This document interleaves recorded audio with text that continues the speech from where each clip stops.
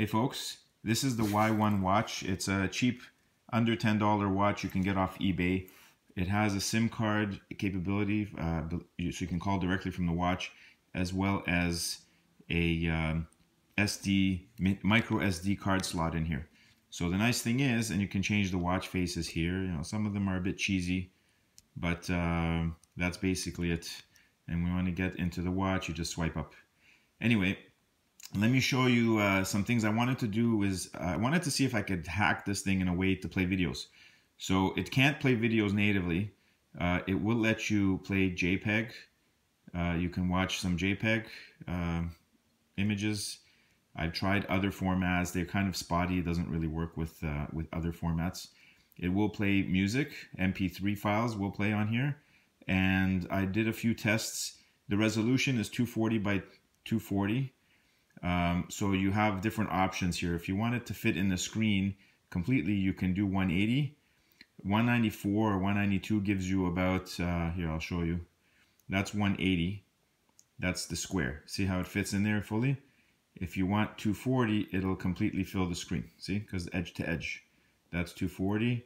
And this is to play a video.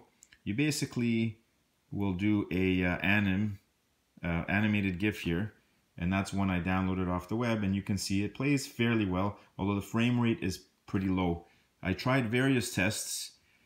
So I want to just show you the tests. I used Big Buck Bunny, which is one of those free, what do you call it? Public domain or free commons, I guess, videos. So I tried first at 24 frames a second, which is what the download I got. And as you can see, that's slow. It's not actually full rate. It's smooth, you know, but you can see that it's going at roughly about 3 times slower than the actual video. You can see there's, so I'm gonna back it up. Now, if I go back, come on. What is wrong with this thing? Okay. I slowed it down to 5. I tried various things. So 5 is a lot faster, as you can see, but the frame rate actually doesn't really look that much better, and it's actually quite choppy. So it didn't really play very well.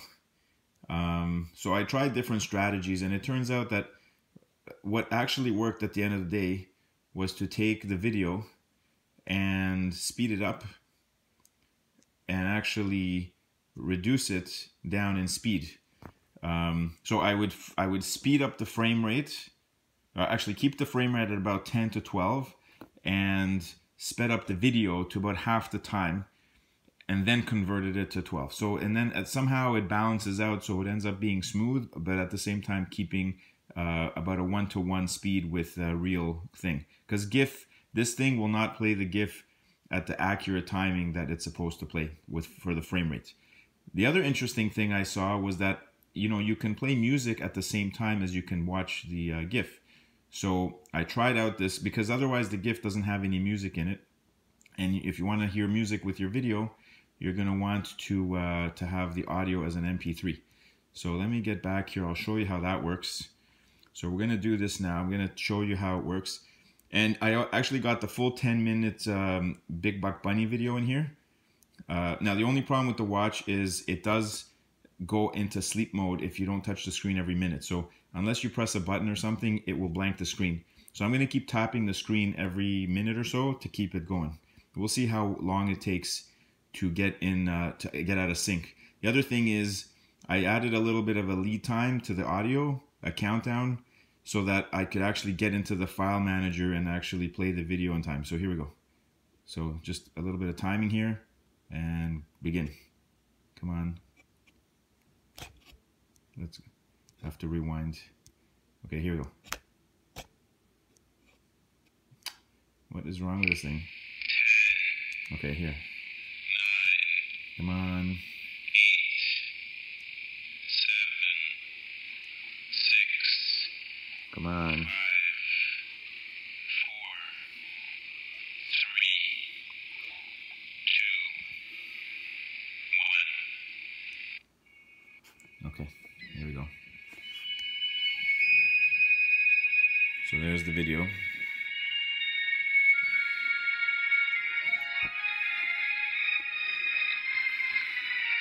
So I'll periodically tap the screen like that.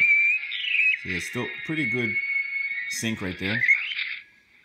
Okay, the Peach Open Movie Project. Okay, here we are. Big Buck Bunny.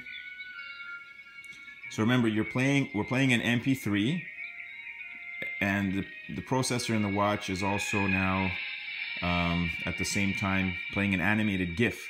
I used ffmpeg to convert the GIF, the MP4 to a GIF, and there's a feature which lets you optimize the palette. Otherwise, it would look even grainier than this. I know you can see it's kind of pixelated because it's only using 256 color. You can see the little dots up there. That's about as good as it gets, and I'm using a special palette feature that will, in ffmpeg, that tries to match up as many colors as possible. File size wise, I think this thing's about 50 meg for 10 minutes, but I can play longer videos. I've tried, you know, half an hour, an hour. I mean, it actually keeps going. It's crazy what you can do with an animated GIF on this thing, but you know, it goes pretty long. So the audio is still more or less in sync with the GIF. It's not exactly, like he just took a bite and we heard the bite after the fact. So we're close. You're not going to be able to time it much better than that, I'm afraid. You have to really, really set your parameters and test it out. And it could be also that, see, the backlight started to dim there. So every minute or so, the backlight will dim. I have to remember to press the screen. So what will happen is, unfortunately, and I'm not sure if this is consistent, but depending on the GIF, depending on the colors, and so on, it may or may not play at the same rate. I'm not sure what's happening inside this MediaTek processor, inside this cheap watch. So I can't guarantee that it'll uncompress every GIF frame the same. Because again, we don't know, I don't know what it does in here, whether there's a lot of overhead, or if there's time for it to actually pause between frames. It's pretty much going at the full speed it can. And if it's not, you know, if the video has different colors, schemes, and so on, I'm not sure if it'll work. So there, we're ahead a little bit on the audio again. You can see they're throwing the nuts at the bunny. See if this is in sync. He's gonna crush the thing. And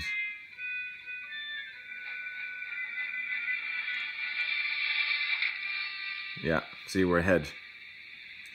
So my video is a little bit faster. My GIF is going a bit faster than the audio. And there's no real good way to sync it any better than that. I've tried, you know, finessing it, but I can't get it any closer. And it also depends on when I started the GIF. There's too many variables. So you're not going to use this really to, I just showing you as a test. You're not really going to use it to put a whole movie on here because the audio is going to be out of whack. It works for this cartoon. Why? Because, I mean, most of the time you don't have too many audio features that sync up anyway. There's just some background music. It kind of sounds generic there, like just some music and some noises. So you can't really tell. And now you've got this sort of fanfare music playing, so it fits the scene. That's about as close as you're gonna get. So a little bit of hammering there.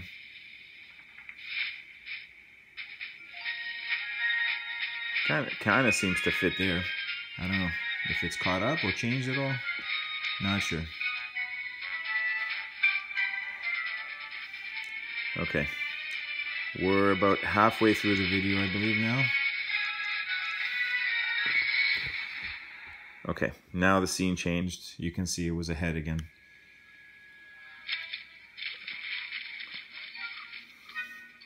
Okay, still playing. Again, frame rate's not too bad. And what's happening?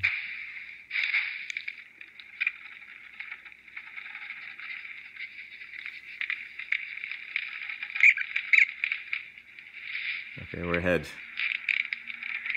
Yep. Now it's quite a bit ahead, actually. So yeah, my video, my multiplier for the video during conversion was 0.55. I used a 0.5 multiplier. It was slow. Sorry, too fast. Then I used a 0.6. It was too slow. I went halfway. As you can see, it's now a little bit fast. So probably a 0.58 or 0.57. I mean, I'm not going to start experimenting and converting this to the fraction of a, hundredth of a multiplier. It's impossible to know whether it'll still work or not. Okay, still playing. Okay, we should hear a sound like a boom on the bird. Yeah, that was it there. See? Still ahead by about 5 seconds now. And here we go. And there's no way I can pause this thing. That's the other problem. I can pause the music, but as soon as I get out of the video, I can't enter back in. I can't pause the GIF either.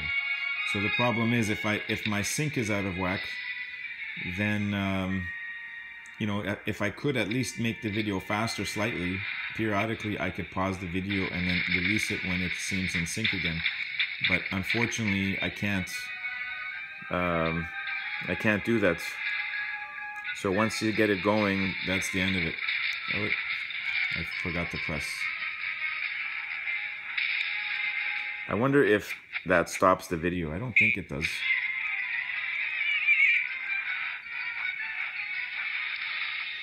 You see, I let it'll still play even when the screen is off. So I don't think it's that necessary. See? Okay, we're back to another scene. We're gonna try. I'm gonna let it time out and I'm gonna press the button here and see what happens. Okay, here we go. So we'll just remember what the screen looks like and wait a few seconds. So we've got the squirrel as a kite flying now. Okay. And that's the end of that. Now we're, okay, Peach, open movie team, music and sound design. Okay, it's showing that it's gonna time out. And the screen there. So you see the squirrel was on top of the writing. Let's see what happens. Ah, see, it paused. Okay. So when the screen goes out, the video stops, which means that if you really wanted to get it back in sync and you noticed the delay, you could let it time out, let the screen go black, and then wait a few seconds and then release. Because the music will keep going in the background, but the GIF does stop with the screen off. So if you find your movie is ahead, let it time out, and then when it feels like it's synced up to the music again, you release it by pressing this. It'll activate the screen again. Okay? So that's really the only way, and it only works if your GIF is ahead a little. So I would program the GIF to be a little bit faster than the actual sound, and then at least if it goes out of sync, you can catch up that way. Otherwise, if your GIF is too slow, you won't be able to catch up at all. Okay, we're almost at the end of the Big Buck Bunny. Still not in sync. Oh, it repeated. Okay, sorry. This thing will repeat, by the way, if you do that, if you let it go. All right, anyway, just wanted to show you how this works. Let me just get back out of here. Turn off the music. Hopefully YouTube will not complain about the music. I know it's an open source or open movie project, but who knows if there's a copyright issue with it. Let me open up the phone. Sorry, the phone watch. That's the back battery. Okay, just so you have an idea of what's in here. Okay, 380 milliamp hour, 3.7. It lasts almost a day.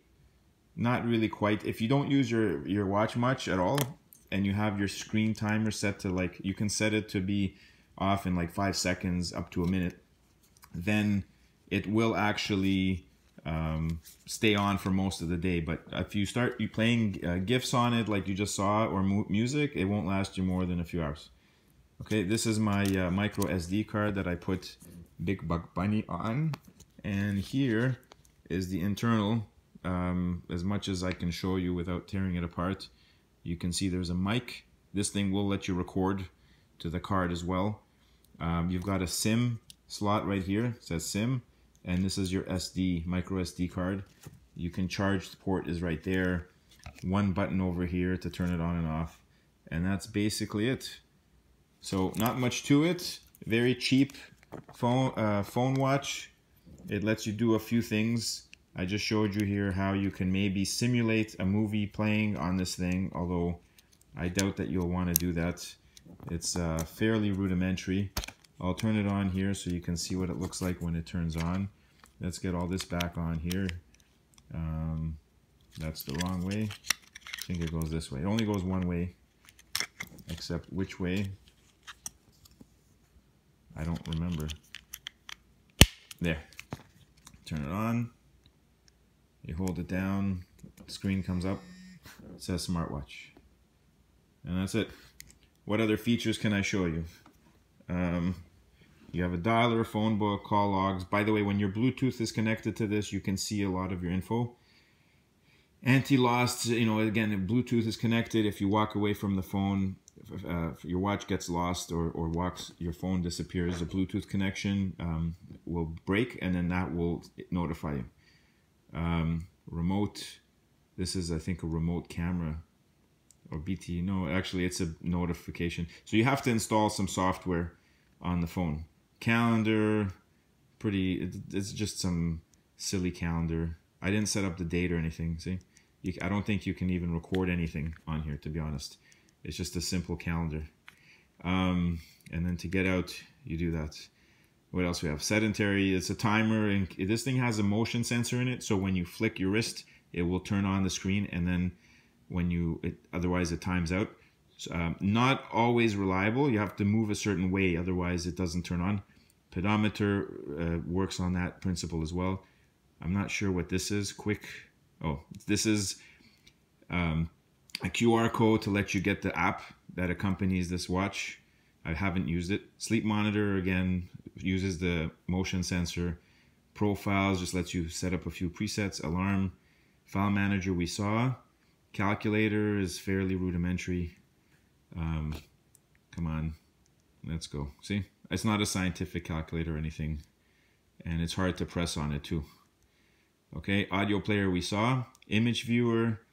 I'm not sure why that's the same as file manager, but no files. Okay, not really sure what the point of that is, because I did put and then sound recorder.